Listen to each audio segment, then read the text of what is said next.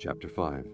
Hear ye this, O priests, and hearken, ye house of Israel, and give ye ear, O house of the king, for judgment is toward you, because ye have been a snare on Mizpah, and a net spread upon Tabor.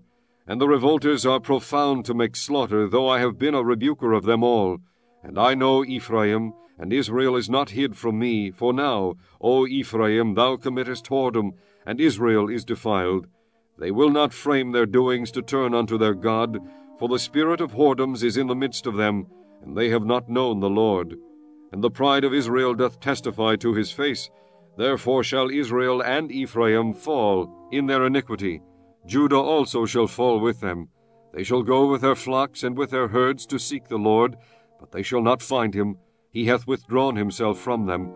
They have dealt treacherously against the Lord, for they have begotten strange children. Now shall a month devour them with their portions. Blow ye the cornet in Gibeah, and the trumpet in Ramah. Cry aloud at Bethaven after thee, O Benjamin. Ephraim shall be desolate in the day of rebuke. Among the tribes of Israel have I made known that which shall surely be.